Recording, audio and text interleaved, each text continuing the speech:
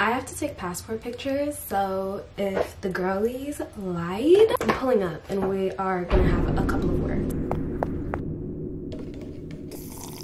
TikTok might have just changed my makeup game, and I'm about to put y'all on.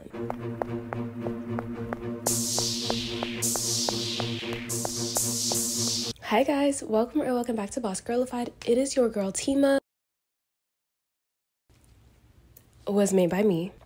Girl, I'm whipping out the tier list. We are going to be trying TikTok viral makeup hacks. So I know y'all have been seeing these viral hacks everywhere, and I had to come on here and try them with y'all. If it works, it works. If it doesn't, it doesn't. First, let's start off with my base. Immediately, I thought about this video. If you wear makeup, watch. Change your whole routine and try this instead. Moisturize first. Then after moisturizing, take some translucent powder. I usually use the Fit Me one, and I just lightly dab it all over my face, not too much. Then take some setting spray. It could be any setting spray. I usually use the NYX one. After the setting spray, take a primer and just put your primer. Also, wait for the setting spray to dry first.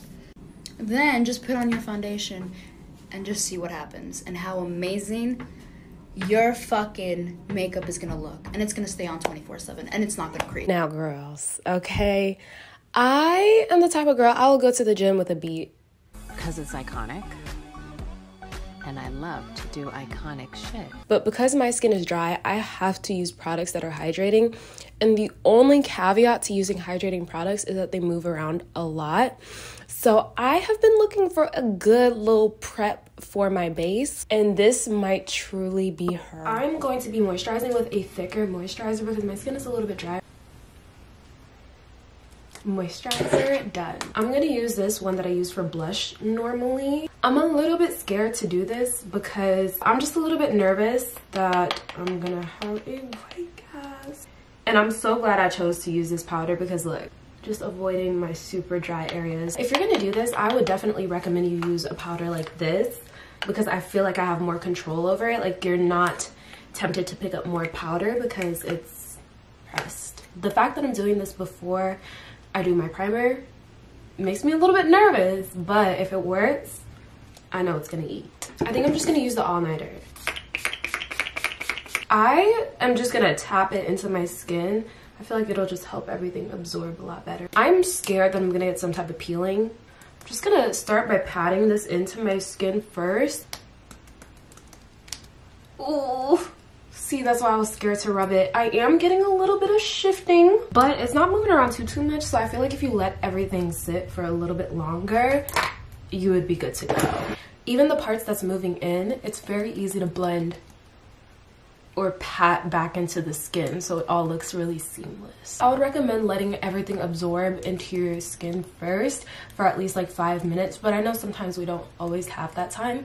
But I would say at least when you spray the setting spray, let it sit for a little bit and then use your primer. But honestly, all of these products are blending together a lot better than I expected them to. Okay, I was a little bit scared because I used the e.l.f. Power Grip primer. And I had a feeling that based on past experiences with certain products and certain prep routines, that it would move around a lot, which it kind of did. But honestly, it didn't move around as much as I thought it would. And it didn't leave any type of white cast at all. Like it all blended in very, very seamlessly. Now, I feel like you could completely avoid any type of movement of any product if you were to put, like give yourself a little, like space it out a little bit if you have time. So for example, just apply the moisturizer when you do your skincare in the morning, wait maybe like an hour, go eat breakfast, go do what you gotta do, come back, put some translucent powder on your face, get every product out you're going to use for the day, let that sit for at least 5 minutes, and then go in with the setting spray. I would even say maybe use 2 layers of setting spray if you don't want to risk it. Let that sit while you maybe do your hair or whatever the case may be. Honestly, not only did my makeup go on extremely smooth, but it stayed, girls. And I don't know if it was just that or a combination of the other steps that I'm going to follow up with and bring y'all along with me on, but let me tell y'all something. That truly did work. The biggest thing that worked for me with this trick is smile lines. OMG. I am the type of girl, I will get smile lines within the first 10 minutes of doing my makeup. We're starting off pretty good. I'm gonna have to put it in devoured.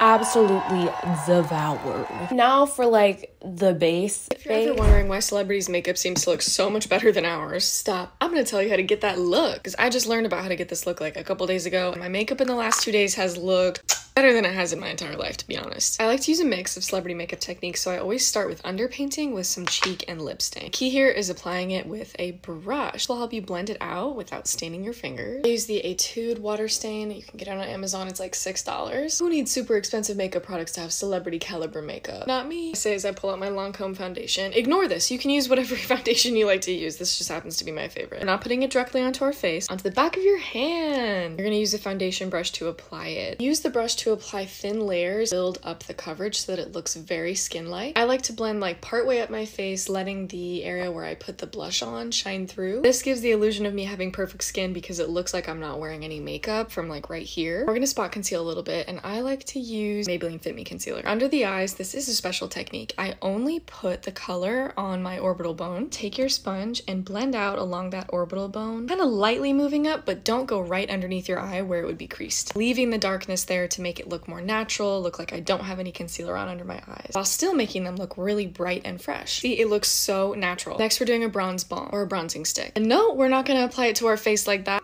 Need another brush, preferably a flat little dense one. We're gonna press it into the skin. She dropped some gems in that video. It's nice to have like a good like beat that like doesn't really require too much product or too much work and can be done in like 10 minutes or less, but still looks absolutely amazing. I think I'm just gonna use the slightest amount of this lip tint. I'm trying to work so quick, girls, because this lip tint, actually that doesn't look too bad. The reason why I was moving so fast is because this stains. So I was so scared it was gonna look terrible. Like it would have a little patch right in the middle where I put it down, but it's not there. There's no patch. Okay, this looks kind of crazy right now, but I am going to trust the process. I'm gonna go that extra step and just add a little bit to the middle of my nose. And boom. So now we're just gonna add our foundation, but we're not gonna blend it to like this part of my face, and we're gonna use a brush to lightly blend coverage or build coverage. So I'm gonna be using the e.l.f. Liquid Glow. Girl, this is my favorite foundation of all time. I'm gonna go in with this brush right here, and I'm just gonna lightly dab it. So far so good. Like I can see what she means. Like it looks like I'm not really wearing makeup. I have the e.l.f. Camo hydrating camo concealer, and this brush is really chunky, so I'm just gonna put a little bit on the back of my hand. I am going to use this little brush here. I'm not a huge spot conceal type of girl, but I'm just gonna go ahead and try it out for today. So now I'm gonna put some of this on my occipital bone right here. Look at my base so far. So now we're gonna press a cream contour into the skin. I am going to be using the Milk Makeup, and then I'm just going to pat that. I would say if you're gonna do something like this, use a smaller brush. My favorite tips that she gave were the lip and cheek stain and applying it with a brush, because I love a good lip stain on my cheeks and on my face. I have that literally on my face right now, but I always like just assumed like, all right, just blend it in with your fingers, but y'all, it ends up looking so patchy and your fingers get stained. So the brush technique is a really good way to blend it in, and I was pleasantly surprised because I was expecting the lip stain to stain immediately that one spot that I applied it, but it didn't. It blended out very seamlessly. Like that alone really devoured. And the fact that she does that before she does anything else, for some reason the way you layer your makeup when you don't do foundation, it just looks so natural, especially if you start off with something like blush or even like contour. I want to start, you know, experimenting with that a little bit, because I don't really like heavy foundation every day. And when I do apply foundation, it's like the e.l.f. Halo Glow and a couple of dots here and there, just because it feels too heavy when I'm doing too much throughout the day. So this is a very good technique for an everyday look. This whole entire base with all of these tips took me like 10 minutes or less. The only thing I kind of tussled with a little bit was the cream contour on the brush. Honestly, I'm probably going to stick to just applying it with my very, very fine, sharp angled brush that's a little bit thicker.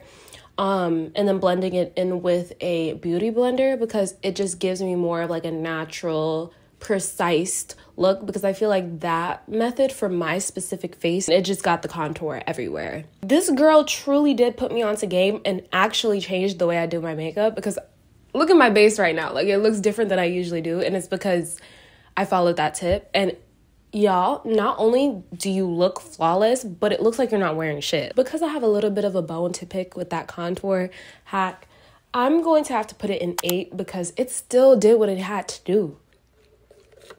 This matcha I made today is so good. Now let's go into layering your base. Spray finishing spray between every step, especially if you like to do your skin first. It keeps the skin looking fresh for hours and the base just looks soft and airbrushed. This tip I have heard a lot. So let's go ahead and spray my face before I set it. So I just set my entire face, so I'm gonna go in with some more setting spray. I just don't really do it because, girl, to be honest, I don't have time to be picking up my setting spray after every set and layer of my makeup. But if you are gonna do a makeup look where it's like very simple, the base is basically like one layer, this could definitely work, and it would definitely make it last a lot longer. For me, it didn't really make it look more airbrushed. If anything, I had to be a little bit more careful with how fast I moved, because I definitely have to wait until everything is set before I move things around. So that is a little bit more time consuming. But if you are having a long day, maybe you're going to the gym and you want to do a beat, or maybe you're going to school, I would recommend that trick, but it is going to be a little bit more time consuming. So I'm going to have to put that tip in nibbled, just because I've heard this tip before and it's not something that's practical to do every day. So now we're gonna get into highlighting. Micro highlighting, going with your blush and bronzer. Now we're gonna follow this map.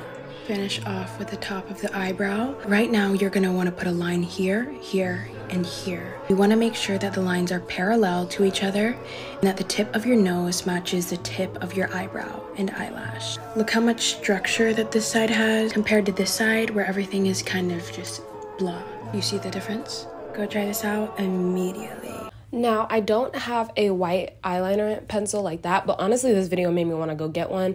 But I'm curious to see how it will look on my dark skin, but I did try it with a very, very similar color. Instead of using white eyeshadow, I think I'm going to use the base color from the Kylie Cosmetics eyeshadow palette. I'm going to go right in here. I'm a little bit nervous. I'm gonna go really, really light-handed here. Right underneath the brow bone. Make sure that they're parallel to each other. So far, it's looking kind of good. It's looking like it's gonna eat. Also right in here. Okay. And then right on my lip. I really hope this blends in well, because girl, if it doesn't, if this does not blend in well, I'm going to be very hurt. I think I'm going to use this fluffier concealer brush to blend it in. I do have to really work to get it to blend in, especially on like my drier areas of my face. I feel like this is definitely something you need a cream eyeshadow for, but you can make it work with powder, but you definitely have to blend it in a lot more. It's a good way to clean up your liner too, and eyeshadow.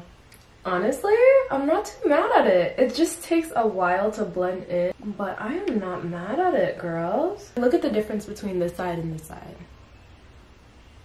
Honestly, I'm really curious to see how that white liner would look on my skin tone, so you should definitely go follow me on TikTok, because which I probably am going to try it with white liner, I want you guys to go check that out, especially if you're a brown skin girl, so you can see how it looks on you. But honestly, yo, this is going to be my go-to, especially in pictures. Did y'all see the pictures I posted on Instagram? That's what I did. That's what I did. And they look fire. So also go follow me. What are you doing? I truly don't even have much more to say. When I do try this out with an actual eye pencil, I want to try it with one that's white and one that's like more tan or like cream color to see how it would look on my skin tone. So again, follow me on TikTok so you don't miss that. I'm really curious to see how it would look on my skin tone. But honestly, that lifted my face. Micro highlighting, I mean, it makes a lot of sense. Like, the whole theory behind makeup and the reason why it makes people look good, especially if you do it in a certain way, is because if you use certain colors and certain highlights of your face or, you know, divots in your face, it's going to give yourself a contrasted, like, snatched look. And this is that look, okay? Especially if you're taking pictures. 10 out of 10 freaking recommend. Do I even have to say? Do I even have to say it? Devoured. 8. Left no crumbs at all. Now, this one is one that I've seen everywhere. And yo, I was a little bit like, okay, like these little like stupid, like, oh, put a spoon to your fucking whatever eye and do a perfect cut crease. Those type of hacks always kind of piss me off because I'm like, girl, just apply your damn eyeshadow and keep it pushing. No. No, no, no, no, no. Exactly. But honestly, I didn't realize the impact that this specific hack had on my entire base until I tried it for myself. I am kind of excited to try because I feel like you can't really go too wrong here, except for the blending might be a little bit difficult.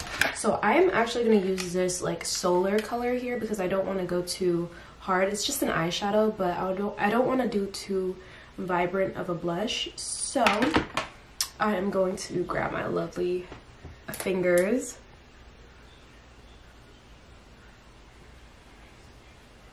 I feel like that's at about the right spot. I'm just really trying not to touch my face because I really don't want to ruin my base. Hold on. Look at that placement. Oh, that's beautiful. Girl, that's about to be my new technique. Like, you just have to blend it out a little bit after you do that, but that is so pretty. Oh my god. It looks so silly. It looks like, all right, girl, it's not gonna do nothing. It just applied in the most perfect spot imaginable. You would think it would leave a little bit of a harsh line, but it kind of just constricts the brush to one certain area. That doesn't necessarily mean that it's gonna like suddenly be like super harsh. If anything, it's more flawless. Like, you have to do a lot less blending. All you have to do is just do this, use the brush a couple of times, boom, boom, boom, and you have the perfect blush.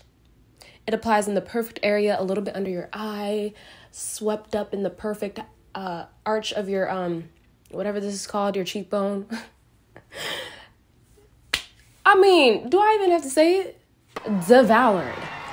So, reverse contouring is something I've been doing with my makeup for a very, very long time.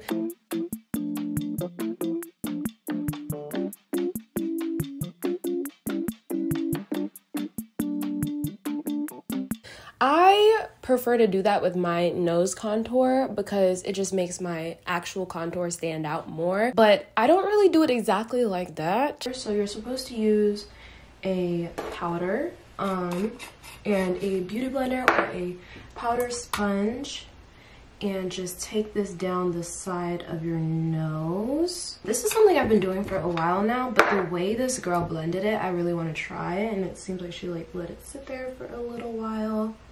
And then she kind of like blended it out with her fingers. I was being really light-handed with a lot of this because I'm trying to go take fashion pictures, so. I find that in pictures, it really like flashback Mary, okay? I do like blend it in a little bit more, make it a little bit more soft. So the whole like blending it in with your fingers thing. And for me, this area of my face is so easy to get patchy. It doesn't matter what type of products I use, how I do my products, none of that. That area, if I even lightly touch it, it will all come off. So I'm gonna have to put that one in cute because it's not a new one. I have been somewhat doing it, but just with a little bit of a different technique. And this is the finalized tier list. And you guys, I am working on one where I do beauty tips and hacks and tricks. So make sure you guys are subscribed so you don't miss that. Anyways, let me know in the comments down below what your favorite hack was, what surprised you, what didn't surprise you. And yeah, anyways, guys, it has been Tima, and I'll see you on another video soon. Bye, guys.